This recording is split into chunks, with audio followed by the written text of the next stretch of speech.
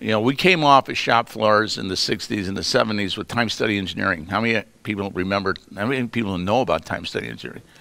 Okay, well, time study engineering was, remember we brought the industrial engineer out, we put him next to the hourly guy. The real smart industrial engineer sat there, time studied the poor hourly guy, okay? And all of a sudden he gave an incredible rate. What does the hourly guy look at the industrial engineer? What does he say? If you can do it that fast, why don't you do it, right? Okay, so, you know, this conceptual idea that leadership sets standards for people that are totally out of bounds is totally understandable from the standpoint is that if you don't teach them what the bounds are, okay, then they're going to believe that we're asking them to do more, you know, ask them to work harder for less money or less rewards, all right? So how did this all start? I came out of the Frederick Taylor Industrial Society, and I was taught how to build big tractors, really big tractors. I worked in a factory, had 4,000 people in it. You did your job, nothing more, nothing less. You had very limited accountabilities, and your accountabilities had nothing to do with the company whatsoever. All right, I was to put a tractor on a freight, on a railroad car, and ship it all over the world, whether it's Russia or Poland. All right, and that factory or that engine or that crawler tractor had to have pretty paint, and it had to have the right rollers on it, and had the right specifications. And I was trained in all kinds of elements of manufacturing. If you live in manufacturing, we can time study a gnat's ass in manufacturing. We are so metric driven in terms of the product itself. It's incredible, okay?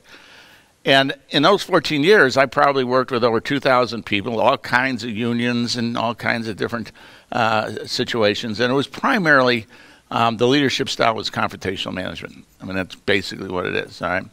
And it was a very, very, very difficult period of time, and we hit a recession in the 80s.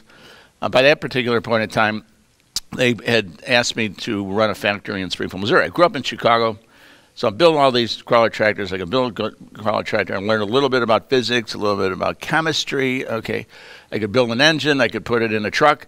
It would come at your families at 60, 70, 100 miles an hour. They trusted me to do that. But when it came down to anything related to the financials of the companies, I wasn't qualified. We didn't have even the costs that went into the tractor. We didn't even have the labor costs that went into the tractor. We did not have the overhead that went into the tractor. We weren't involved in the industrial policies, human relations, skills, okay, because this was a 115,000 employee company, and it had to be negotiated downtown. So all we had was safety, quality, housekeeping, all right? And our minds were trained to create a great product, right? Not once in 14 years did they ever tell us that our job was to create a great company. Not once.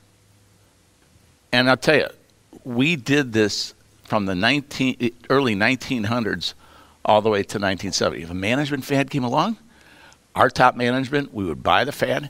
And you guys are too, I tell you, we had one program, okay, in terms of leadership, in terms of whether your employees trusted you or not. You got in a circle, and you were to fall backwards.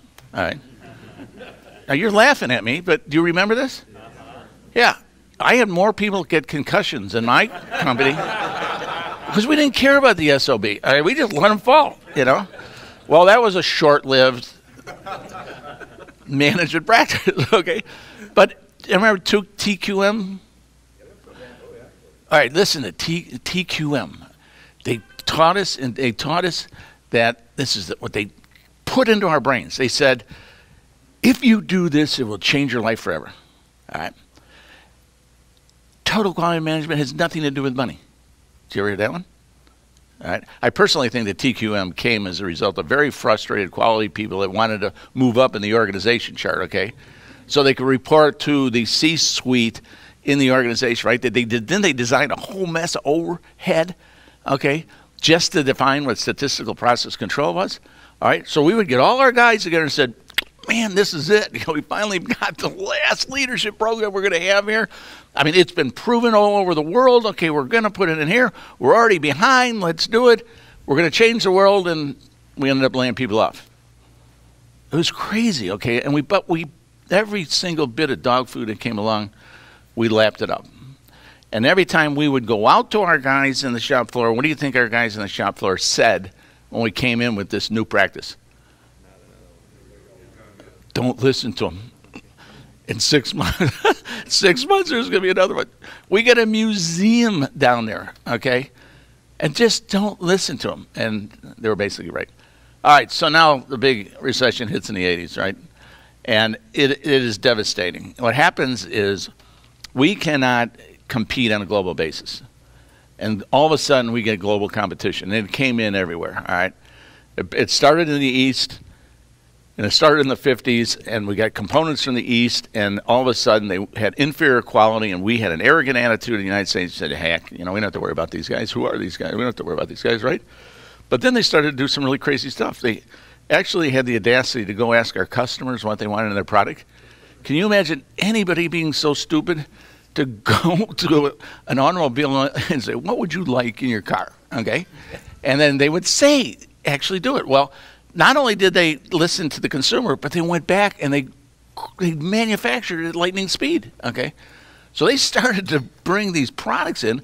When the East decided to compete against us in tractors, they dropped off Komatsu tractors in San Diego, and every one of them had cat killer written on the windshield, all right? And we were like only third relative to the market share, so they were going directly at the biggest manufacturers in terms of the United States. And we laughed and didn't think it was funny. We didn't think they'd live, and all of a sudden they grew market share, and they took market share, and then we all of a sudden lost sales. And so by the 1980s, okay, we got a real significant crisis on our hands, all right? Because we can no longer compete. We are dead with overhead, all right? And so obviously we have to start chucking assets. We're not have sales, we got high overhead, and so we go on the worst layoff in the history of this company. We went from 115,000 people to 11,000 people in 2 years. Wow. Yeah. We laid off 1,000 people a week for 2 years. Who was here from Louisville? I was talking to someone from Louisville. He remembers the International Harvester Factory right on the airport. We had 8,000 people in there at one time. 8,000 people. All right. And then when we closed factories, it was a hard crash, a really hard crash. There was no safety nets, okay? Unemployment in 1983 was 12%. 12%. Anybody want to know what interest rates were in 1983? What? 22. 18 was a variable. You can get a variable for 18, okay? All right, by that time, I had gone through the gauntlet, and they told me in 1978 to go to Springfield, Missouri. I'm from Chicago. I grew up in the streets of Chicago in the western suburbs. I spent my entire life since I was 19 years old in this one factory. And now they say, take this plant and either turn it around or close the factory. That was my assignment. So I come down here, and I went into the factory. And it was the most incredible change. In Chicago, when we would try to get somebody together and talk about teamwork and talk about loyalty and things like that, we could never get the people together, okay? Because when you left Melrose Park, Illinois, you went back to 3 states. You didn't go back to a city, or you didn't go back to a suburb, or you didn't go back to a community like Austin, okay? You went back to Indiana, Wisconsin, Illinois. Okay, so this is all like the camaraderie and teamwork and play baseball together and, know each other's families and, everybody. There was none of that, okay? So when it came in here and all of a sudden, boy, these guys are a community. They like each other, okay? But what was even more weird is they came to me and said, look, we know how to do this. Get me the tools to do the job and stay the hell out of our way. And for a real lazy person like me, that is like a gift from God. Really? Really? You guys just want the tools to do the job? Well, hell, I'll get to do the job. You see, but this was an entrepreneurial community, okay? They came off the farms. They had a different kind of attitude when they came to work, okay? They always knew how to fix stuff, all right?